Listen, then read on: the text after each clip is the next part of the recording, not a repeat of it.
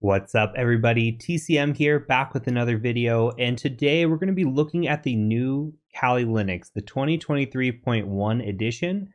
Now, there are two editions in 2023.1. There is the standard edition, and then there is the purple edition, which everybody's talking about, and that's the background of my screen that you can see right now. So we're going to take a look at both versions. We'll talk about what updates have been done to the latest version of Kali Linux, and I'll just give you my overall thoughts on what we're seeing here. So as always, if you like the video, please hit the like button, subscribe, comment down below. We're almost at 500,000 subscribers. We should hit it by the end of the month. So thank you, everybody.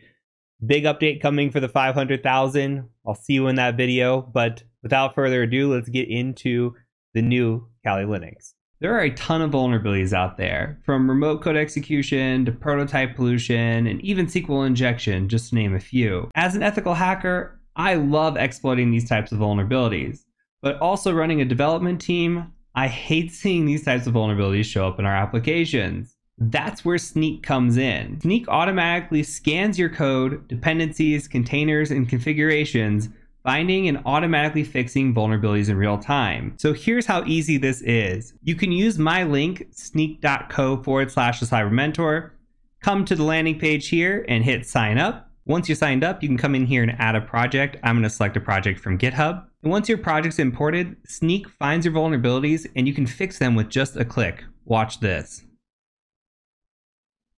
I come into here, I can open a fix PR or a pull request. And Snyk opens fix PR so you can merge and move on.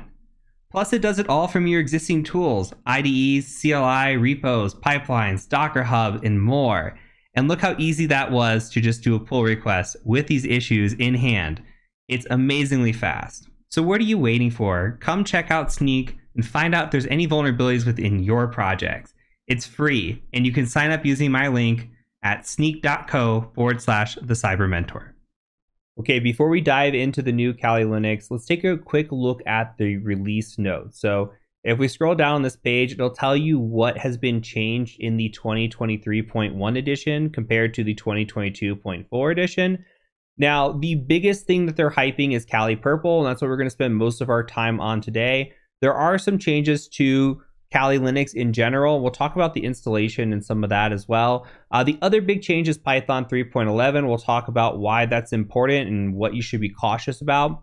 And then they do have some theme updates, some desktop updates. We're not going to really get into that. We'll look at some of the theme changes they did. But overall, if you wanted to check it out, you can go to their website and actually look at some of the updates they have in here. They talk about all the different tools they've added. They talk about some of the different changes and some of the things to be cautious about and aware of. Ultimately, we'll cover a lot of this in the video as well. So with that, I have one other thing that I want to point out. So there are two different ways to install Kali Linux currently. So if you go to Get Kali on the website, typically what I like to do is I like to go to virtual machines and just click on that and scroll down and download. And you have your options here. So if I want a 64-bit download, I can just download it for VMware or VirtualBox or whatever I need. And that's great.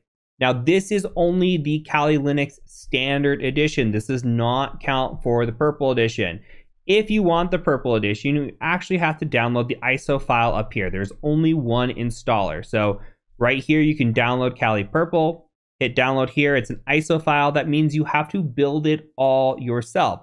Now, they want you to do customization on here, and some of the images, even in the details of the walkthrough, show you that they want you to have the ability to customize and install the tools and packages you want. I appreciate that. They have that for other versions of Kali. However, I do wish, just the lazy me wishes that there was already a downloadable version that you can just install and run for VMware. So hopefully in later versions that comes up. Just a personal gripe, but otherwise it was easy to download, install, and run as an experienced Linux user. All right, now we are on Kali Purple here, and let's quickly define what purple means. In the security world, we have red and blue. Red is offensive, blue is defensive. When you combine red and blue, you get purple. And with that, you get this mixture of purple teaming. So the idea of red and blue working together. So that's kind of what the idea of Kali Purple is. It's red team tools and blue team tools. So you get the mixture of both, and now you have this purple team tool set. So it's great for offensive security, it's great for defensive security, and it's great for those that work kind of in between. There's roles in red, blue, and purple teaming out there. So it's an intent to become a complete package for users on both sides of the field. Now, if we come in here and we look at really what's different here, the big difference is this identify, protect, detect, respond, and recover. These 5 sections right here. And what are these? Well, these align with the NIST framework. Now, if we take a look at Kali Purple versus just the new edition of 2023.1, if I just log in really quick here, you can see that the big difference is literally those tool sets. So you have information gathering, vulnerability analysis, all the same stuff for your red teaming toolkit that you typically have. However, now we add in those purple tools. So there are an addition of 100+ new tools according to Kali, and a lot of them are interesting. Some of them we actually still use on the offensive side, but I can see the defensive need as well. Like AMAS. AMAS is a tool that we utilize on offensive security side, and it's actually a tool that is in information gathering on typical Kali Linux, which you can see it's also here in information gathering. But we have tools like Asset Finder, which I use a lot, and then they have defensive tools that are also built into here. So some of these tools are repeats. Some of these tools we do use on the offensive side, but then when we start getting into protect and we start getting into detect, we start getting new tools that we do not have at all in the offensive side of things. So I really like the addition here. Now, I understand the need, again, for the installation package, because when you're installing this, you have the ability to check 5 boxes. You can say, I want all 5 of them, I just want one of them. So you can kind of pick and choose the tools that you want, and that's nice. Depending on what size you have for a hard drive, or if you want a more compact edition, that's really neat. For me, I can see real benefit here with Kali Purple for people that just want additional tools at their arsenal. They don't have to go install or download anything, and sometimes it becomes really difficult to install or try installing tools. It's not always the easiest thing. Packages break, repositories change, and so just having those built in already in a repository or in this distribution of Linux, it's really nice. So I do give them credit there. The other big changes that they made, one being the version of Python. So if we look at Python 3 and just do a version check really quick, we'll see that we're on 3.11.2. So that is latest and greatest Python, which is nice. The only downside to this is that things break with new Python. So if you're going to be gung-ho, you're going to go out there and you're going to download the latest and greatest, which I did, a lot of people go do, just be very cautious when you're installing tools. There's a good chance that things are going to break. There's also an advisory that's been put out on the offensive security website about using pip. A lot of us just do pip install, and that is not the recommended way of doing things in this version of Kali. And they walk you through how you should use apt to install your Python module. So keep that in mind. Latest and greatest Python, always nice to have. However, things change, modules change, repositories break. It happens all the time. So always keep a backup. Always use an older version of Kali Linux to have your set toolkit on. But if you want to try building out your new toolkit and moving some stuff over to the newest and latest and greatest version of Kali, always welcome to do so. Just know that some things will likely break. It's how it always works with any new version of Linux. So just keep that in mind.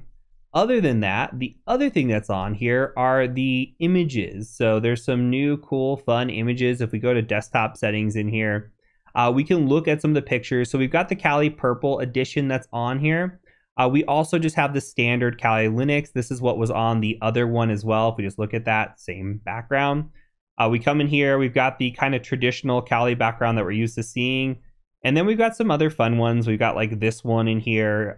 We've got this one as well, which I don't know if I'm the biggest fan of. It's just like a blurry terminal, but it is what it is. And then this one's kind of like the Metasploit looking edition, which is kind of neat. So it looks like they've got some different Metasploit types, or we've got this MSF Venom here, which is kind of cool. It's just like a kind of chaotic background, which is interesting. It's got the social engineering toolkit, it looks like. These are all just little macros that are pretty neat. So overall, Do I think it's a positive change? Yeah. I think that we're in version 1, and with version 1, we're probably going to experience bugs.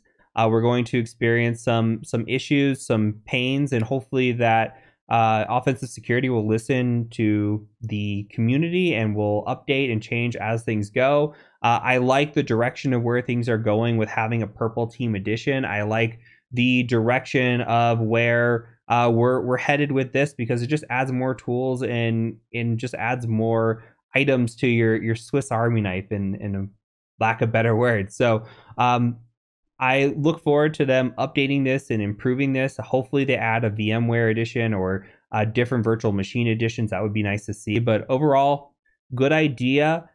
Good execution so far, and I'm excited to come in here and play around with it more than I already have, and migrate a lot of my attacking toolkit over to the newest version of Kali. So that is it for this video. Hopefully you found it informative, and until next time, my name is the Cyber Mentor, and I do thank you for joining me. Peace out.